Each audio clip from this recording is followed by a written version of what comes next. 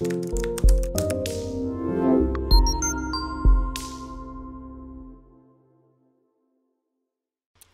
me see. I got some more questions here from Sherpa. He says, so I'm a veteran. I served in the Air Wing within the Marine Corps. I am currently doing a bachelor's degree in IT with a focus on cybersecurity using my GI Bill. I want to be an ISSO. Okay, this is great. So this is Sherpa. This is kind of what I did. I was in the Air Force. I did 8 years in the Air Force. I started off as a security forces person. I was a weapons specialist for like 5 years, and then I cross-trained, is what we call it. Changed MOSs if you're in the Army. I cross-trained into computer operators, what they called it. Basically, I was a help desk guy, right? I was a help desk guy. They would train us further into firewalls or networking or all that kind of stuff. I don't know what they do these days. I mean, I've been out of the military for a long time, so now they probably do contracting or something. Anyway, I got put into the position of an information system security officer inside the Air Force, and I didn't like it, right? I didn't like it because at the time it was all documentation, and I thought IT was just all, you know, going on the command line and changing, I don't know, IP chains or something, you know, like ACLs or something like that, right? That's what I wanted to do, and I did a lot of that. But what I noticed was that wasn't, when I got out of the military, it doesn't pay as well, right? I mean, and then you're competing with all these kids who are fresh out of college who know how to freaking write code in their head in their sleeps and stuff, right? It's like, oh, I'm gonna compete with those guys.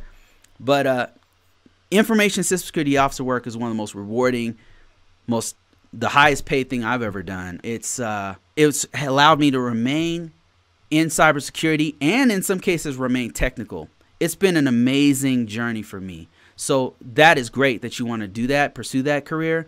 If you don't already have experience in it, I would highly recommend that you attempt to get yourself in a role as an information system security officer before you get out or when you get out, right?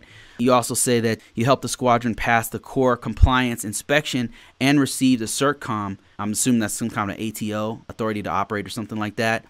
I do have a TS, so I want to use this experience and clearance to get an ISSO job. You totally can, especially with that kind of, the only thing I would say is put that on your resume, okay?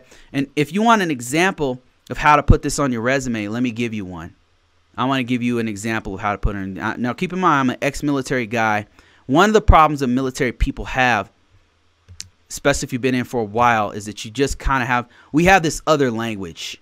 You know what I mean? We have this other language that we speak in the military. We speak with a lot of acronyms. We speak with a lot of jargon that's specific not only to the Department of Defense but to your actual branch. So what I would encourage you to do is go on LinkedIn. This is my profile on LinkedIn. Look at my resume. On my resume, I use a lot of keywords. If you want to find me, just go to Bruce Brown, type in CISSP, you'll find me. I think you'll find me. But here's I don't know if you can see. You can't see this. Let me see if I can add this link into the. I got like 10 people watching me right now. Yeah, okay, I can't send the link. But anyway, so I'm at Bruce CISSP RMF, and you'll find me. Go there, check out my resume, look at how I did this. Look at my wording in particular. Look at the keywords that the industry use. You don't even have to use my resume. You can go into LinkedIn, look at other people's resume, and look how they word things. Look what they call information system security officer. You'll notice that they don't just use information system security officer. They use things like cybersecurity compliance. They use stuff like cybersecurity. They might even say cybersecurity analyst, something like that. They use different terms for some of the stuff we use. ISSO is actually a good keyword, by the way, so you want to use that one. But you want to, like, okay, CERTCOM. You use the term CERTCOM. I actually didn't even know what that was. Like, that's specific to whatever organization, whatever unit, whatever branch you're in. So I didn't even know. You want to use CERTCOM because you can get a contracting job doing CERTCOM, doing CERTCOMs. However, what you also want to do is add things like other terms like authority to operate, or you might want to use attained a certification for, right? Just use the types of terms that are being used in the industry, in the civilian industry, right? And you want to use terms like NIST 853, NIST 837, because that's what you're using in the Department of Defense. They call it, I don't know what they're calling it these days, DOD, for DOD Risk Management Framework for IT or something like that. They have a different term for it. But the commercial term, here's the funny thing. They're doing the same thing that we're doing. The same thing that you're doing right now to get that CERTCOM is the same thing they're doing at Northrop, at Lockheed, at all these organizations that are paying six figures. You just got to use the right terms. That's it. NIST 853, NIST 837. That's what you're using. You're literally using the same controls. You just got to put those same keywords on your resume. If you want examples of that, what you do is you'll go to, I'm on LinkedIn right now, but you could probably do this with Monster or some of the other sites. And what you want to do is type in, watch this. I'm going to type in ISSO. Now, what this is going to do is come up with a ton of jobs and resumes from other people. And before I go any further, you guys should know, if you guys are interested in getting into this, breaking into this field, if you're super excited about stuff I'm talking about, and you like really into security compliance and like, man, I want to get that, man, that money looks good. It's such a secure job. It is. But if you're interested in getting into this field, I teach a very in-depth course about this. I'll talk about the foundations of risk management framework as an ISSO. I'll talk about the controls. I break down the actual controls and how to interpret them, and then the documentation that you need for this. Go to ConvoCourses.com, link in the description below, and it will show you how to do this. And another thing that I do is I teach people how to market their resume. If you're really interested, and by the way, it's something I've used personally for many years and has worked for me. I've not been without a job, even through 2008 collapse, even through, like, no matter what happens, I have a job. As long as cybersecurity exists, I will have a job. And the reason why is because I know how to market myself. That's the name of the game. Anyway, so I've got another course on resume writing. This is stuff I actually use for myself. I've got one on how to market your resume, which is super important. But I'm going to give you some free game right here, right now. So anyway, back to what we were saying. So go to LinkedIn, type in, if you can follow with me if you want. Go to LinkedIn, type in ISSO, Information System Security Officer, or you can type in the whole word if you want. But we're looking for keywords. So ISSO, right? You can right away see people with ISSO right in their resume. So ISSO is a keyword. Now, what's important is the top person in this, right? The top person, that means that they did a really good job on their resume. They did a good enough job to where it's one of the top search rankings for me. So if I go through their resume, I can see the keywords that they've used. Use the same keywords that they're using.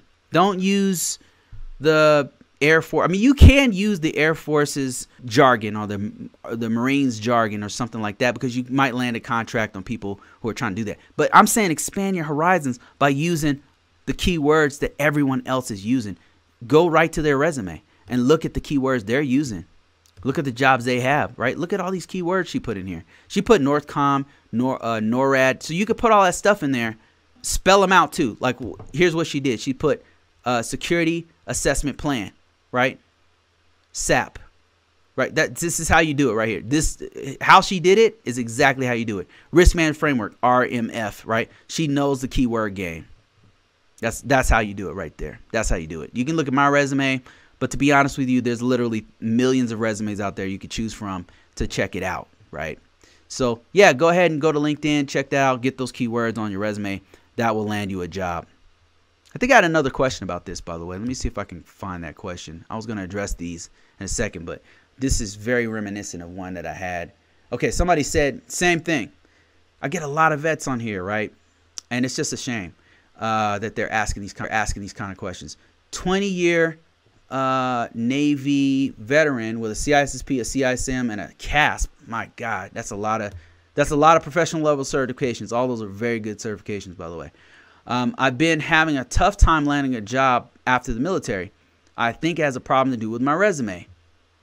Would you have time to take a look? You know, this is exactly what I'm talking about. This is why I wrote this course. This course right here, resume marketing course.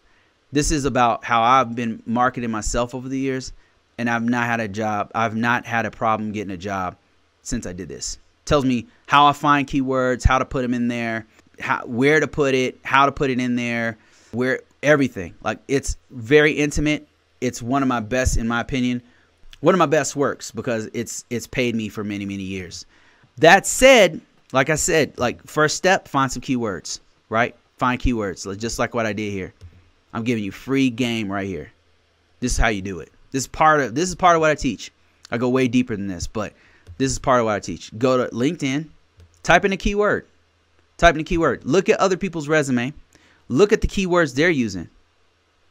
Look at the keywords they're using. Use that for your resume. I'm not telling you to copy and paste everything they put on a resume, obviously, right? I'm not saying that. I'm saying look at how they paraphrase things. Look at the keywords that they use.